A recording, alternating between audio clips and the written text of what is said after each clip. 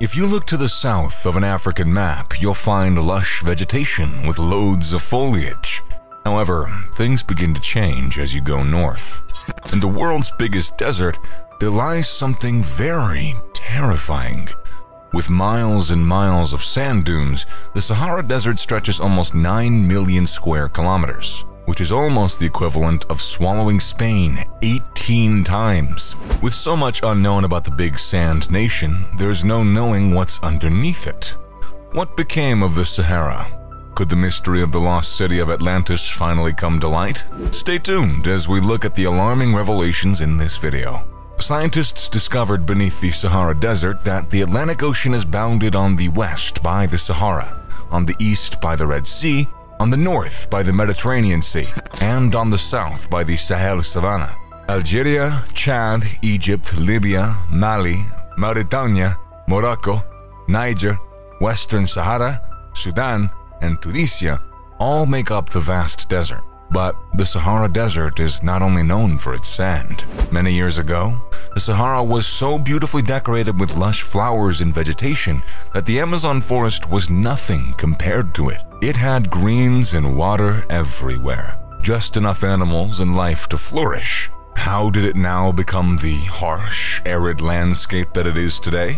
The answers date back thousands of years. Since the Sahara has long experienced periods of dampness and aridity, these variations are generated by minor hiccups in the curvature of the Earth's orbital path, which at regular intervals change the position at which solar radiation reaches the atmosphere. Throughout Earth's history, more energy has been drawn in from the sun during West African monsoon season, which causes much more rain to fall across North Africa during what is known as the African humid periods. With even more rain, more vegetation, rivers, and lakes being added to the region. But something weird happened between 8,000 and 4,500 years ago. The change from moist to dry was much faster. In other locations, this might be explained only by orbital precession, but given the rapid change, something else must have caused such a drastic event. Archaeologist David Wright describes what happened next in his investigation. He sifted through archaeological and environmental data derived mostly from sediment cores and pollen records. He observed a trend in the dates, which all looked to be from the same time period.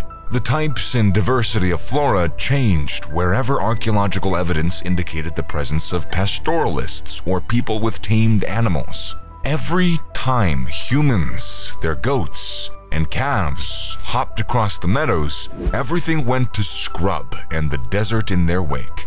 This led Wright to assume that by overgrazing the grasses, they were lowering atmospheric moisture and increasing albedo. According to him, this may have precipitated the end of the moist era that more suddenly the orbital variations could explain.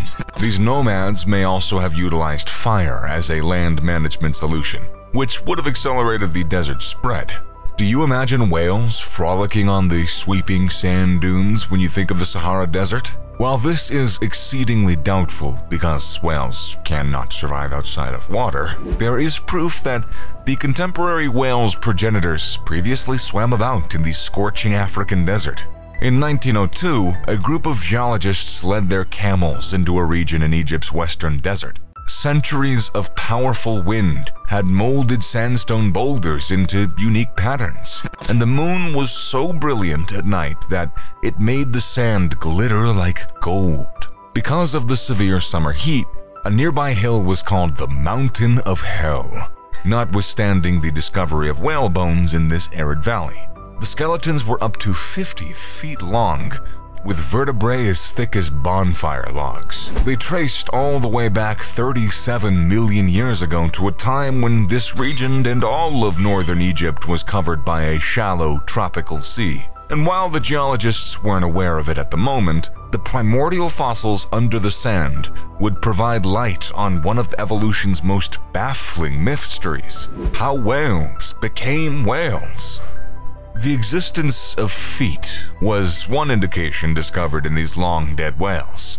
Scientists have long thought that whales were terrestrial animals that had progressively lost their forelegs when they migrated to the ocean over millennia. It wasn't a surprise when they were right. Imagine a 50-foot whale swimming towards you in shallow waters as you try to paddle your way out. Isn't that scary? Today, whales have vestigial hind limb bones as proof of this, but there was no evidence of the shift in the fossil record until paleontologists discovered legs and knees in scores of whales remained buried at Wadi Hitan. Although older footed whale fossils have been identified, the abundance and degree of preservation in Wadi Hitan are unprecedented. Paleontologists believe whales' landlubber progenitors were deer or pig-like scavengers living near the water. They ended up spending more time in the water some 55 million years ago, first eating dead fish by the coast, then hunting for food in the shallows, and then finally venturing further. Some of them developed characteristics that aided in water hunting. They gained weight over time since they no longer had to hold their entire body weight at sea. Their backbones became longer, as did their rib cages. Investigations found that there were two sorts of fossils found in the Sand Valley. One was of a gigantic mammal that had almost an eel-like body called the Basilosaurus, while the relatively tiny but strongly muscled Dorudon resembled a contemporary whale, until its mouth opened and revealed a jaw laced with serrated daggers rather than peg-like teeth. Interestingly, more than 75 whale fossils have been discovered in Chile's Atacama Desert, but the question still remains: what happened to them? Among scientists, there's been some disagreement.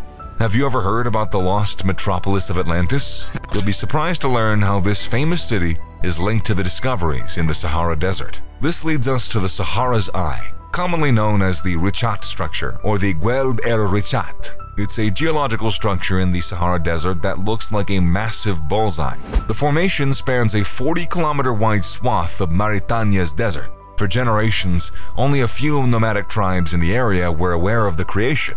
It was shot for the first time in the 1960s by Gemini astronauts, who used it as a marker to measure the progress of their landing routines. Later, the Landsat satellite captured more photographs and supplied data on the size, height, and spread of the formation.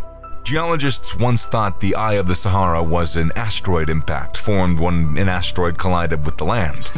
Long-term investigations of the rocks inside the structure, however, demonstrate that its origins are totally Earth-based, forcing geologists to seek alternative explanations. Geologists believe the Eye of Sahara is a geological dome. The formation comprises rocks that are at least 100 million years old, with some dating back to the dawn of life on Earth. These rocks include igneous volcanic deposits and sedimentary layers that form as the wind pushes dust, and water deposits sand and mud. Today, geologists can find several types of igneous rocks in the Eye area, including kimberlite, carbonatites, black, and rhyolites. However, there is another explanation for this Eye of Sahara. According to sources, the remains of the ringed city Plato spoke of in the 4th century BC can be found in the African country of Mauritania, meaning it's been hiding in plain sight. This whole time, the search for Atlantis has been ongoing. Plato, the Greek philosopher, first described a mysterious island that appeared to have vanished in the 350 BC. Solon, an ancient Greek politician, is said to have passed on facts about Atlantis to Plato. According to sources, it is not only the precise size and form that Plato described as 23.5 kilometers wide and round, but the mountains he mentioned to the north can also be seen on satellite photography. Plato said that Atlantis was decimated in a single day of night and sorrow, and fell beneath the waters as proof of ancient rivers that ran around the city. The scientific record does demonstrate that the Earth experienced considerable climatic change approximately 11,500 years ago, exactly when Atlantis is said to have vanished. Sources also show satellite images that resemble tsunami debris. It's unlike anything anyone alive today has ever seen. Let us know what you think of the Sahara Desert discovery in the comment section below. We've reached the end of the video, and that's all the time we have. So, thank you, and we hope to see you in the next one.